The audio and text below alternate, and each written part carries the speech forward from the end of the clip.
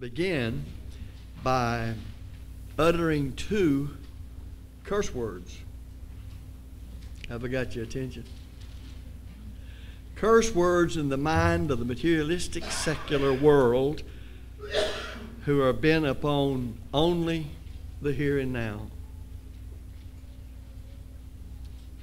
And those words are simply doctrine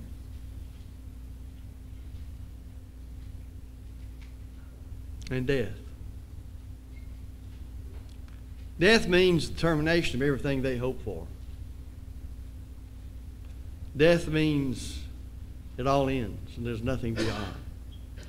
Doctrine means that there's a standard you got to live by, and they don't hear that. Doctrine tends to say there's a teaching. For rudimentary, that's what teaching means, or doctrine means. They're synonymous. So I want to talk with you for a while, now that I have your attention, about the importance of right doctrine. The importance of right doctrine. The emphasis on the right. The importance of right doctrine. There's all sorts of teachings in the world. You're aware of that. All kinds of doctrines. But the importance of right doctrine is what we're interested in. The denominational world has said all along, doesn't make any difference what you believe, just so you're sincere in what you believe. Now, they applied that to religious matters most of the time, if not all the time. They didn't realize that if you get people thinking that way, then somebody else is going to say, well, if that works with religious matters, why wouldn't it work in the area of morality? It doesn't make any difference what you believe, just so you're sincere. Now you're seeing that kind of thing being pushed upon us throughout the land.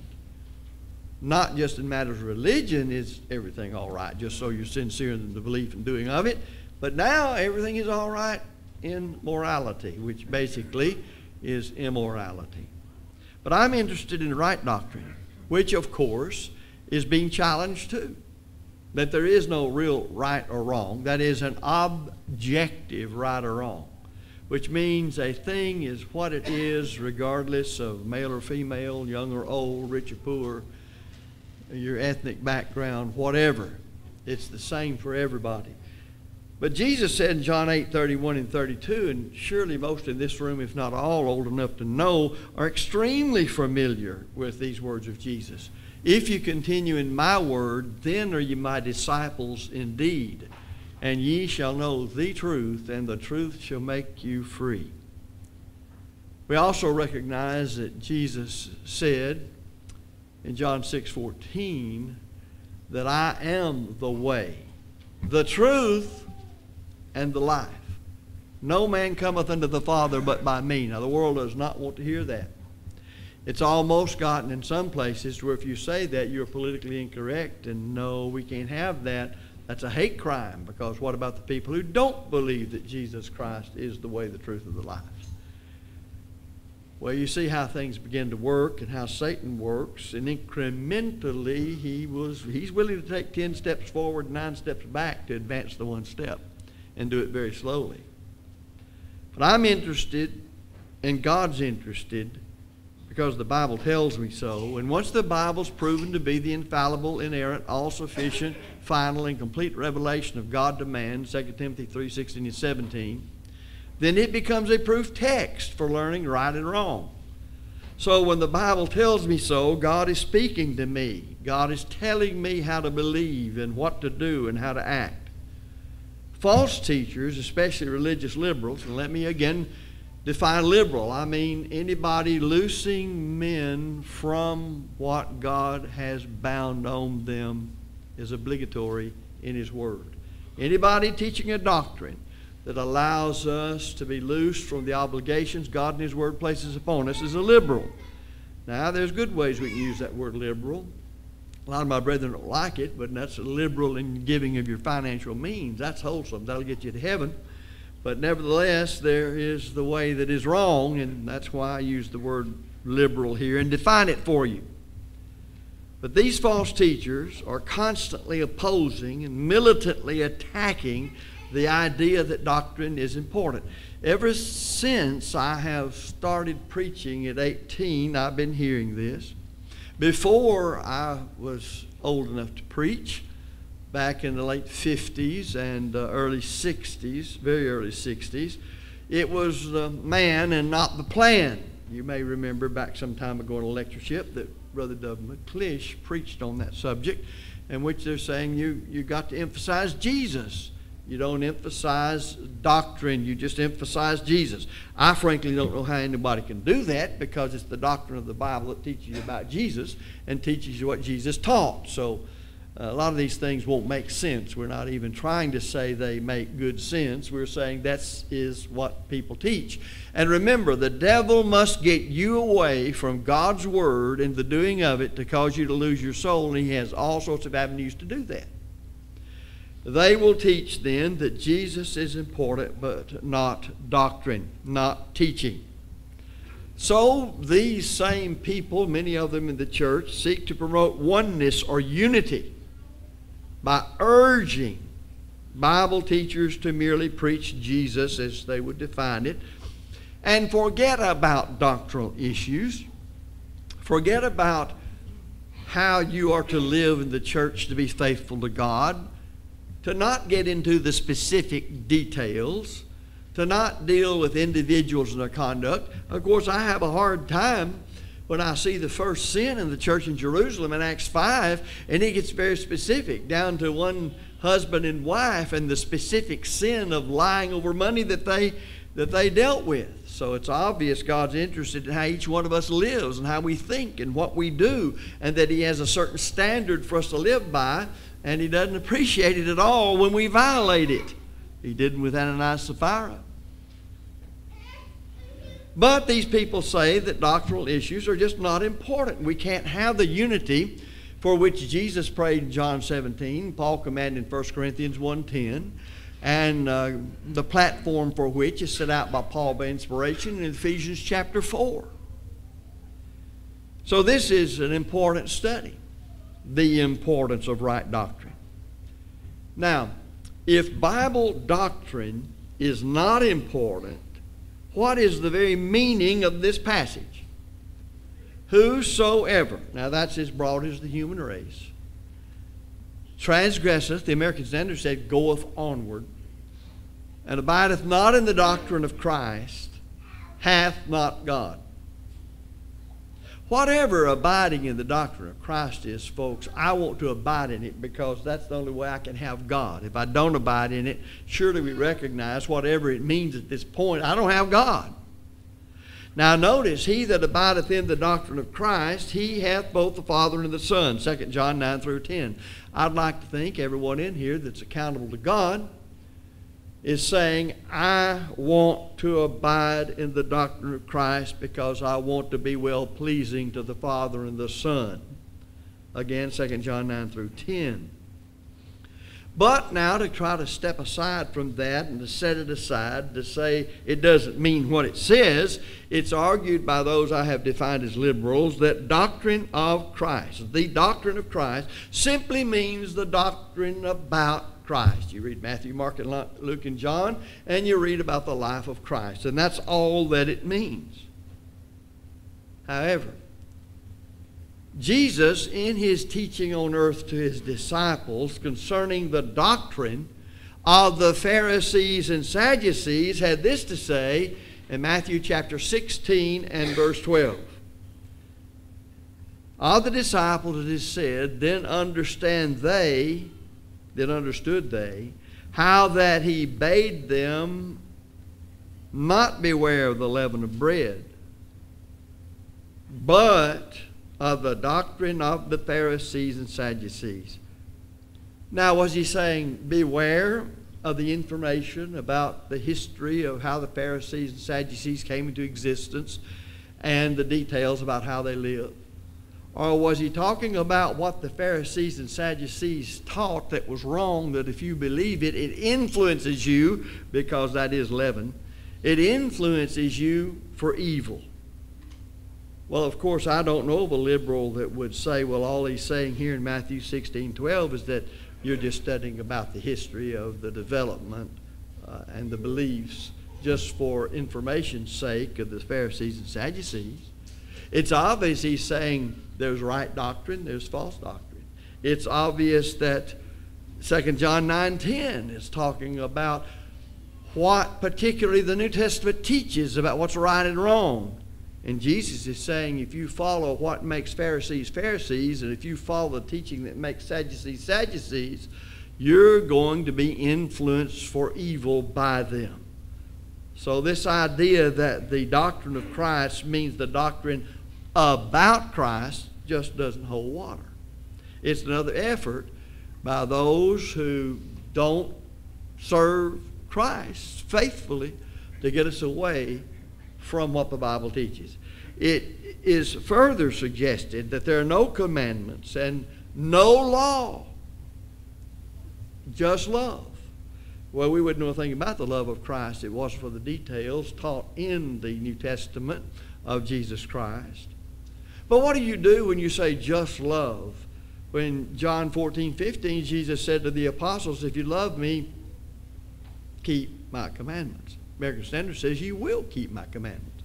But how do I learn about commandments? Commandments are orders from Christ telling me how to think, say, and live. It sort of sounds like it goes against the idea of, well, just have a romantic, philosophically romantic, subjective therapy, sentimental feeling about somebody, and that makes everything all right. Although that seems to be the false definition of love. If people just understood the love that is in John 3:16 that God had for the world that caused him to give his Son, the love of Christ for the world to undergo what all he did to save us from our sins, the love that Paul discusses in detail in 1 Corinthians chapter 13, they would know that it's far beyond some sort of feeling, that it is a love that can be commanded, agapao. We know it better as agape, but it's a love that can be commanded. It's a love that is of the intellect and rational. It doesn't rule out the loves that are emotional, and your family love and your love for your brethren and so forth, but it keeps all those emotional loves in check. It keeps them always operating according to the absolute objective standard that is the perfect law of liberty. And thus you can command things like suffering for Christ. Oh, that's no good feeling. If you're being beat up because you're a Christian, that's no good feeling at all. You don't look forward to that. It'd be like somebody saying, I've got a root canal scheduled for Tuesday and they have run out of anesthetic and I'm just looking forward to that so much. That'd be ridiculous. Absurd to the nth degree. So the love of which we are to have toward God and toward the Word of God. You know, if you love God, you will love the things of God, and the Word of God is one of them. Then it's a love that leads us to comply with God's will no matter the suffering we must undergo. Also, you have the law of liberty, the perfect, complete law of liberty of James 1:25. How can you read that and say, well, it's just all love and no law? And then Paul writes to the church in Rome in Romans 8 and verse 2 and says, the law of the Spirit of life in Christ Jesus hath made me free from the law of sin and death. So the perfect law of liberty is the gospel system, the faith for which we are to contend, that's been revealed by the third person of the Godhead, the Holy Spirit. All Scripture is given by inspiration of God. And thus the truth of God that we started with in John 8:31 and 32 is set out in words. If you continue in my words, then are ye my disciples, and ye shall know the truth. Jesus said in his prayer in John 17:17, sanctify them through thy truth. Thy word is truth. But word is doctrine. Word conveys message. Word says here's the way to live. Here's the way not to live. Here's what's godly. Here's what's not. How would you know what sin is, since it's the transgression of the law? 1 John 3:4. If it's all love and no law, there would be no sin in the world. You have to have a law to transgress before sin can be. Paul wrote, the things that I write unto you are the commandments of the Lord. And we might ask Paul, are they? Well, the Holy Spirit guided him as an apostle of Christ, an ambassador of the court of heaven to earth, 1 Corinthians 14:37b. And he said, these things I'm writing are the commandments of the Lord. Well, don't we have to study what is said to understand the commandments applicable to you and me? Certainly we do. So this idea that just simply says that love exists and it's not really what you believe or teaching, you just got to have this good feeling toward everybody. It's ridiculous. It's absurd on the very face of the fact we have a Bible and what's in the Bible, and specifically the New Testament of Jesus Christ. Paul also wrote, fulfill the law of Christ, Galatians 6:2. How do you do that? If there's not something in the words that conveys God's message to me, saying, David Brown, here's the way you live. Here's the way you speak. Here's the way you act. Here's the way you live as a man, and when you marry as a husband and as a father, and so forth, with woman, wife, and mother, and on down through life. It means there is then teaching that we must learn that's more than just about Christ, but how he says we ought to think, speak, and live. Thus, we cannot take the position that doctrine is not important. It is of the utmost importance, and thus the study of the importance of right doctrine. The word doctrine means, as I've said already, instruction, teaching.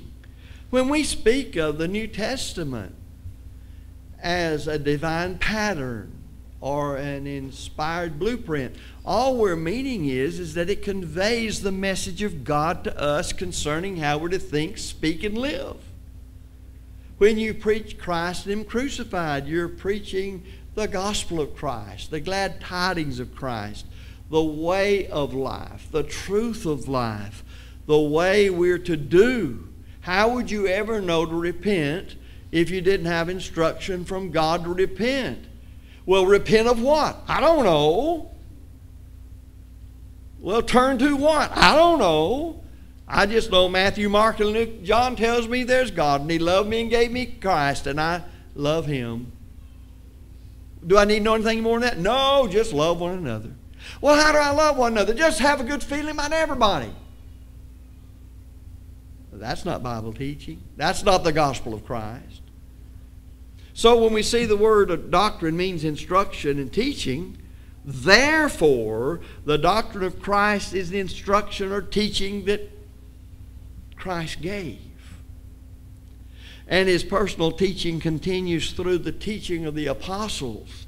And they were inspired of the Holy Spirit in their writings. Luke 24:49, 2 Timothy has already quoted this, 3:16, and 2 Peter 1:21.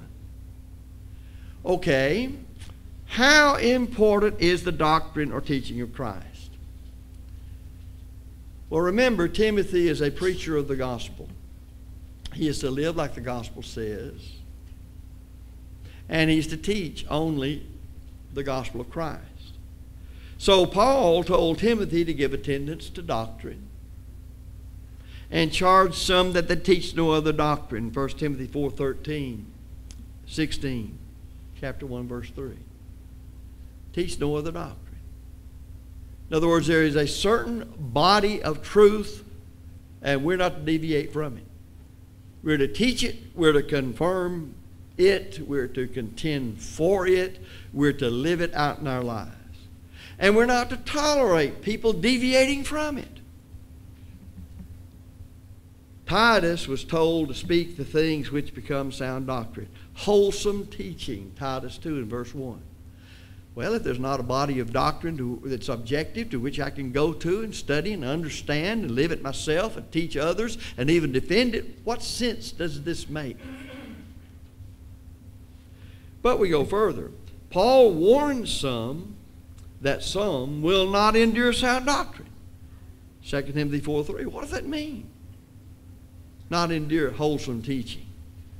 They won't stand the truth that's in it that says, hey, you're wrong, you must change. And of course, we live in an age that says, I can't say you're wrong. Do that, you're a wicked person. And so it turns the tables. The person that tries to show the way of life because he exposes sin in the person's life, then that person becomes the bad guy, and the person that's in sin is the good guy. Because we have learned to accept emotions over facts. And we don't like facts. Facts are just facts. You're sitting right now in a pew. I can define pew, and you know exactly what that means. I don't want to be sitting in a pew. Well, you can get up and walk out of it, but right now you're sitting in it. That is an absolute fact. We could talk about the kind of pew it is. We could talk about the padding in the pew, which I'm glad now we can talk about. But the point is, it's a fact you're sitting in a pew. Now, how are you going to get around that? You want me to smile at you and say, oh, you just think you're sitting in a pew. Don't worry about it. You're not. Just smile there and feel good. That's ridiculous. It's absurd. It goes against nature. It's contrary to the way you operate. But people like that because they don't want to be sitting in a pew. They're not sitting in a pew. Well, what are they doing? They're sitting in a pew. But they don't want to sit in a pew. But they're sitting in a pew. No, they don't think they are, so they're not. So what am I supposed to do? Say, isn't it nice to be standing up? That's the way it works. And don't tell me I'm in a pew. Well, what are you in? It's not a pew, but you're sitting in a pew. No, that's just your viewpoint. That, believe it or not, walks through all sorts of philosophy courses and all kinds of high places that move and shake things today. So he warned that some will not endure sound doctrine, that we are as children tossed to and fro and carried about with every wind of doctrine, Ephesians 4:14. Do you know that statement in Ephesians 4 is parallel to the discussion of Paul about the design and purpose and end of miraculous gifts in the early church, telling us the reason they were there in the first place. They didn't have a completed Bible. Ephesians 4 is in that same context. And what he's saying here, without a completed, perfect law of liberty, New Testament, you're like children tossed to and fro and carried about every wind of doctrine. Paul was saying, I'm looking forward to the day when we got a completed written down Bible. We won't have that problem. Well, we do have that problem. It's not the fault of the completed written down Bible. It's because people won't study it. And they come up with ideas and views like we're studying right now that doctrine is not important. God expects the faithful to mark them which cause divisions and offenses contrary to the doctrine, Romans 16:70. What does that mean? Somebody not looking sort of sickly, smiling at one another, and their view of just love and no commandment to keep. And thus, if you quit smiling and hugging, then you have transgressed the law of Christ. That is absolutely ridiculous. No wonder people in the church in various places are trying to justify all sorts of immoral activity among the brethren. Trying to justify all sorts of departures in religion when it comes to worship and other things, and the organization of the church and so forth. They don't have any appreciation of doctrine. They don't have any appreciation of the authority of God set out in the Word of God. They don't have any appreciation of much of any kind of authority, but I'm going to have it my way. That's their authority. Elders are commanded to be able by sound doctrine both to exhort and commend the gainsayers, Titus 1:9. One thing that's happened to elders a lot of places is they don't believe this.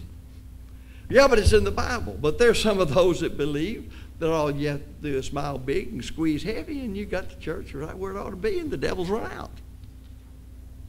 That's far from the truth. It's by sound teaching. It's by knowing the book.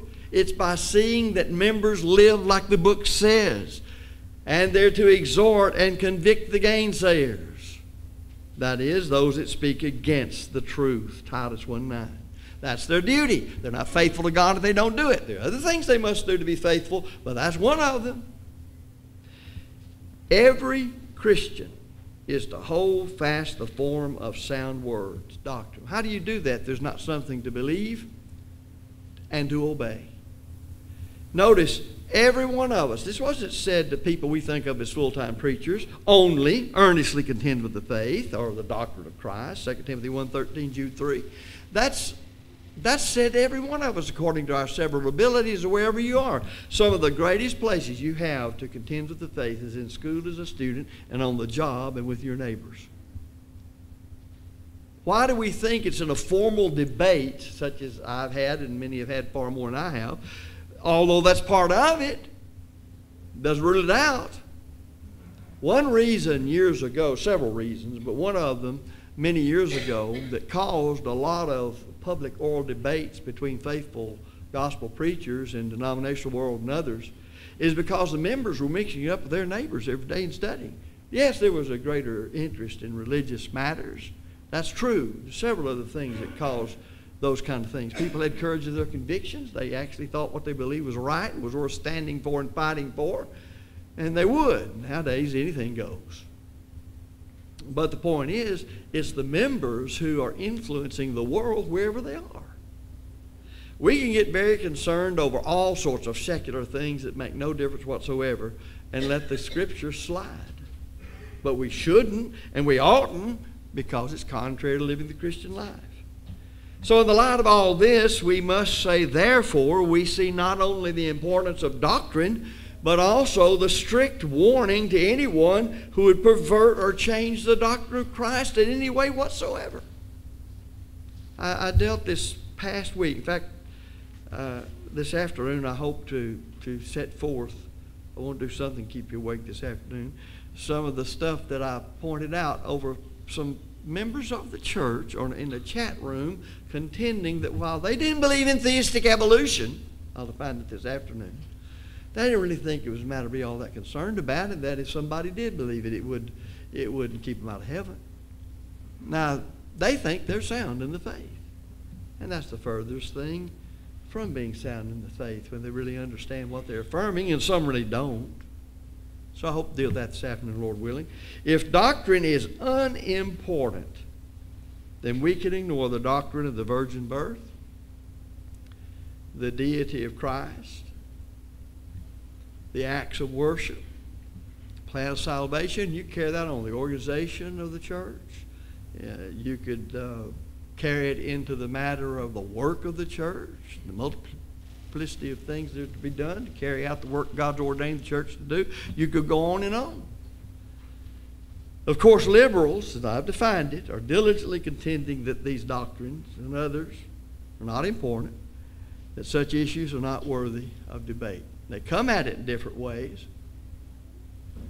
Back about nearly 40 years ago, there was what was called the Big F, Little F fellowship, uppercase, lowercase fellowship, in which if you believe certain things like God exists, Christ is the Son of God and Savior of the world, man is lost in sin, Christ is the only Savior, that's all you really needed to believe. And everybody could unite on that. And thus all other things that has caused problems over the years could just be overlooked. Of course, that won't even work because there'll be differences over God and there'll be differences over Christ and so forth. But that's the way people try to work it so they won't have to deal with particulars and specifics. They'd like rather deal in generalities. Listen, mankind in general, there's a word I want to use, general, likes to deal in generalities. The problem is getting down to specifics. When you set up a three-line syllogism, what's called Aristotelian logic, the major premise is saying sin is bad,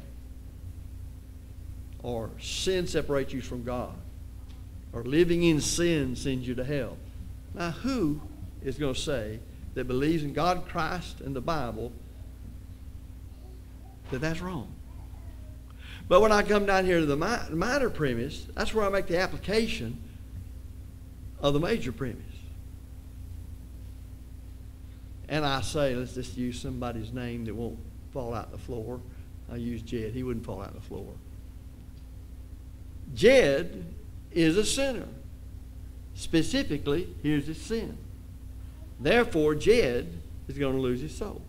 Now it gets rather particular when we get to the minor premise, doesn't it? Reminds me of the little boy who went to church. Dad didn't go that day.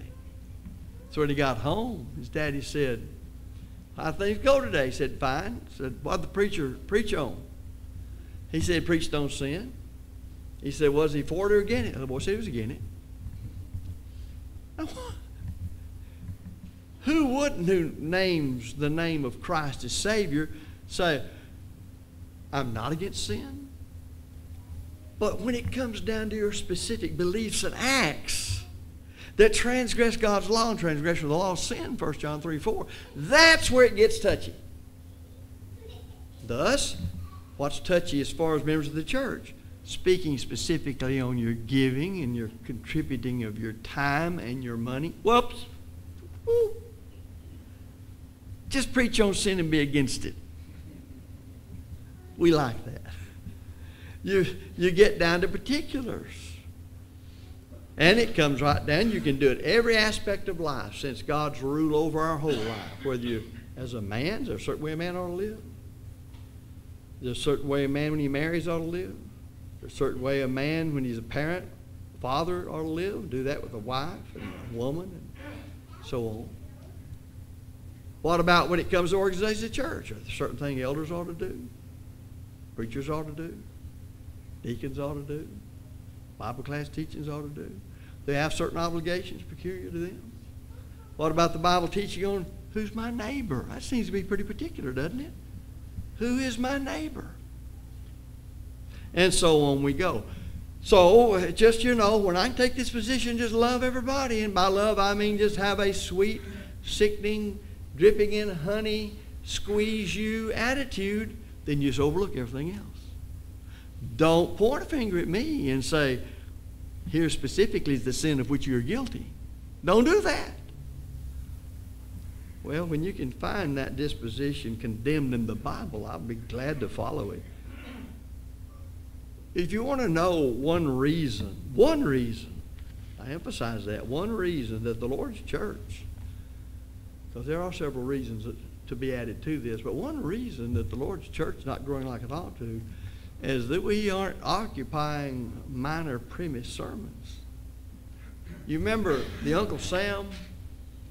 Uncle Sam wants you. Well, of course, if you look at it, it's always you.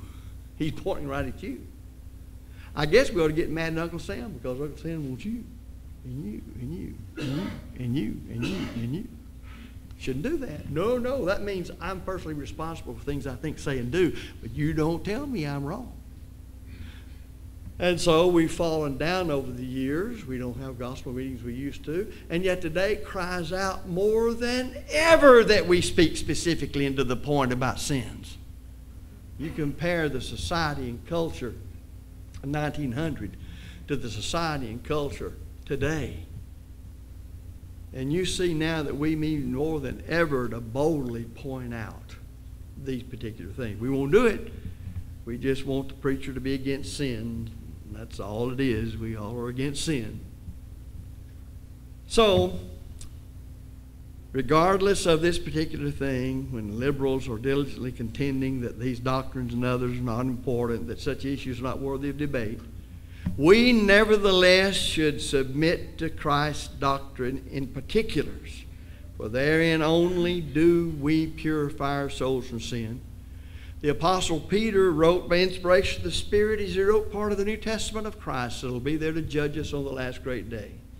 Seeing ye have purified your souls in obeying the truth through the Spirit unto unfeigned love, that means unpretended love of the brethren. See that ye love one another with a pure heart fervently, being born again. Now watch how that love connects real quickly to the Word of God. Being born again, not of corruptible seed, but of incorruptible, by the Word of God, which liveth and abideth forever. 1 Peter 1:22. Right doctrine is important. And we need to spend time in studying it. We need not only know that sin, the transgression of God's law, in general is wrong, but we need to know particulars. And so as we bring the lesson to a close, you have to ask yourself the question this morning, am I a Christian, or am I still lost in my sins and separated from God? Well, now you got to get specific on that. If I am in that condition, if you judge yourself in that condition, you have to ask yourself, well, what specifically does God require of me? And if you don't go to the teaching of the New Testament, sound doctrine, wholesome words, how are you going to find out? So there are steps in the plan of salvation. It was done and preached that way by brethren restoring the ancient order of things to make it simple and clear so the person in sin would know what to do. And thus we've always pointed out that faith comes by hearing, hearing by the Word of God.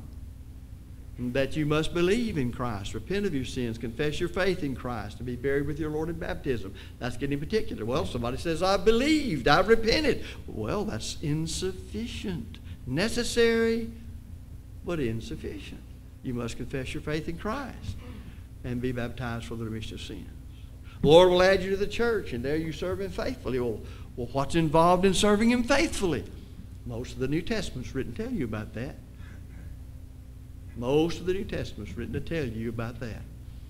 Even while the New Testament was being given, brethren were sinning, and the Lord saw fit in His wisdom to give us that New Testament by correcting a great many things in the early church before the New Testament was even fully revealed and set down. We don't think about that. So when we talk about preaching the whole counsel of God, or all the counsel of God, it's far more than saying sin and I'm against it. It gets down to particulars. And when you're studying your Bible at home, if you're not thinking specifically in your own mind about it, its application to you, and what it says about how you're thinking, speaking, and living, and who you're associating with, how you are to your family, etc. What good is your Bible study? And that raises this question. Are we studying our Bibles every day? All sorts of ways to study it, but do you just read it every day? You know, just reading it every day systematically will familiarize yourself with the contents before you ever get to word studies or other kinds of studies. You have to be familiar with the content. And I know of no other way to do it than to read regularly and systematically from the book divine. Well, if you're a child of God and have sinned, you need to repent of those sins, confess them, and pray God for forgiveness. They made it simple and plain in the preaching of those things essential to salvation. Can we do less? Therefore, if you're subject to the call of Christ, we invite you to come while we stand and sing.